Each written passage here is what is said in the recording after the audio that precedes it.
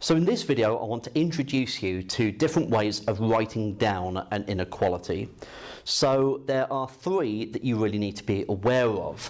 So we're going to go all the way back to a number line, okay? So here's our number line, and the way that we can identify whether points are included or not is using a solid or hollow dot. So a hollow dot means that we are not including 3. The solid dot means that we are including 5, and so we're talking about any value that is greater than 3 but less than or equal to 5.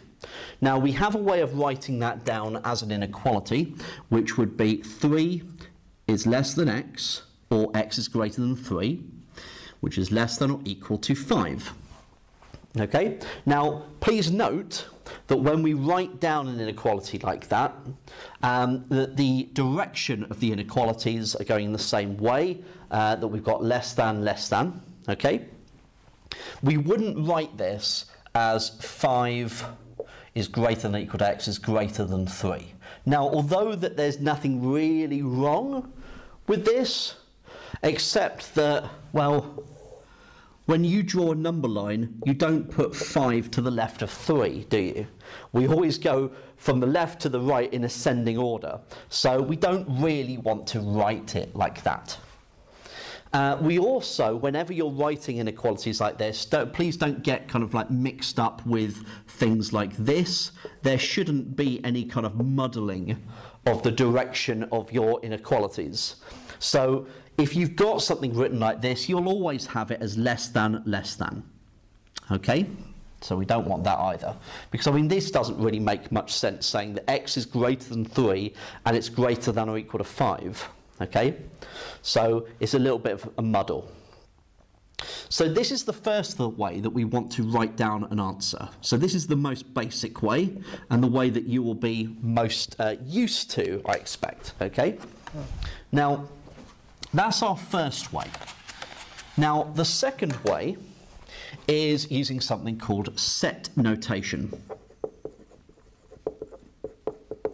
Okay? So, set notation is a formal way of writing exactly the same bit of information down, but, as I say, writing it in as formal way as possible. Now, set notation is always using curly brackets, okay? So it does take you a little while to get used to drawing a curly bracket like that, but that's how we draw it. And what we're going to say is that x belongs to the real numbers, okay?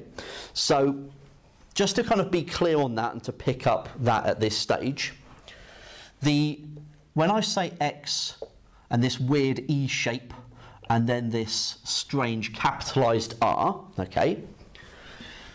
This symbol means belongs to, or in, okay? And this symbol here represents the real numbers. Okay? So, the real numbers, just as kind of like a very quick pick up here. If you're not doing further maths, okay, and you're just doing A-level maths, then in all likelihood, any number that you can think of is a real number. So these would include the natural numbers, so 1, 2, 3, 4, 5, the counting numbers, okay? It would include the integers, so -5, -6, 0, okay? So all the negative natural numbers as well. Then you'd also include all fractions, like half, a third, -5/7. So they're the rational numbers. Then you've got the irrational numbers to be included as well. So √2, pi, e, all these numbers, and they're all real numbers. So everything that you can kind of think of would be considered under a bigger banner of the real numbers. Okay? Once you go on to further maths, you'll deal with complex numbers, which is extending it even further. Okay? And if you're interested, you can always watch the videos that I've got on that. So I'm really going a bit aside here. So this is what it means. X is a real number. Okay? And then we use a colon to represent such that. Okay? So this colon means such that. So x belongs to real numbers such that x is greater than 3 but less than or equal to 5. And then we close the curly bracket.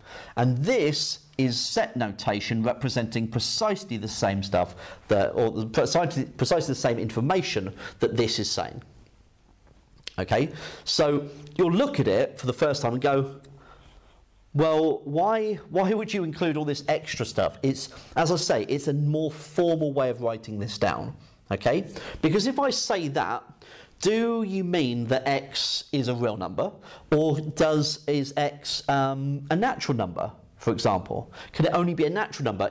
Are the only values 4 and 5, for example? So this is a little bit loose in its definition, whereas this is much more explicit, going it's a real number, it's any number greater than 3 but less than or equal to 5. Okay, so x belongs to the real numbers such that x is greater than 3 but less than or equal to 5. That's set notation. Now, the third type is interval notation. Now, the exam board that focuses more on interval notation than any other is AQA. Okay, and the way that interval notation works is that you say, well, x belongs to, so this is identical notation of what we have here, and then we say we open up a curved bracket when the value is not included. So 3 is not included, so that goes in a curved bracket, but 5 is included, and that is then going in a square bracket. So we use a curved bracket for not included and a square bracket for is included. Okay? So then you have your inequality, set notation, and interval notation. Okay? So let's take a look at another example. So let's say we've got our number line, and this time let's do -3 down that way. Okay, let's do that.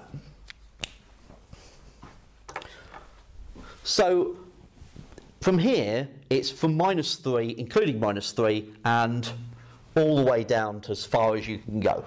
Okay, well, obviously it doesn't stop. Okay, you keep going. So as an inequality, we would just write down that x is less than -3, or less than or equal to -3, sorry. Okay, because we're including the -3. For set notation, we would be saying that x belongs to the real numbers such that x is less than or equal to -3. And for interval notation, now this is when it gets a little bit more interesting. Okay, now as it keeps on going on forever and ever and ever, you are going towards negative infinity. Now, in interval notation, we will have to use a curved bracket because infinity is not a value that you can reach, okay, or include. And so we're going to say negative infinity up to -3, then square bracket, okay? So that is what in the inequality, set notation, and interval notation would look like for that situation. Now let's change it a little bit, and let's say we've also got from 6 and up. Okay, so 6 not included and upwards. So we would be saying that x can be less than or equal to -3, or x is greater than 6. Okay, and that identifies the two regions. Now, for set notation, just writing or isn't good enough. I mean, we can go back and bring in some notation from Venn diagrams here. Okay, so at GCSE, plus also on this course as well, if you look up Venn diagrams, if I'd said A or B or both, Okay, so all of that for a Venn diagram. This is identified by saying A union B. So the U shape here is the union. Now you might be going, oh, that's ringing a bell with like the N shape as well, the intersection. The intersection is just that bit there, okay? But the union is A or B or both. So we can use the union here and say we've got the union where x is a real number such that x is greater than 6. Now the reason why we can use that union there to mean this or this, because it also includes that or both bit, right? But yes, it's also meaning or both, but there are no values that are both less than or equal to -3 and x is greater than 6. But so effectively, these are mutually exclusive events. The two circles would not overlap. Okay, so that or both bit, you know, isn't really making much difference or any difference. Now for interval notation, we also use the union, curved bracket for 6 because we're not including it, and going up to positive infinity. Okay, and so this introduces to you how we can represent a region via an inequality, set notation, or interval notation. And on top of that, okay, notice how one region, one inequality, two regions, two inequalities. And if you had 3 regions, you go to 3 inequalities, 4 regions, 4 inequalities, okay? And so the number of regions that you have tells you how many separate pieces you would need to describe it.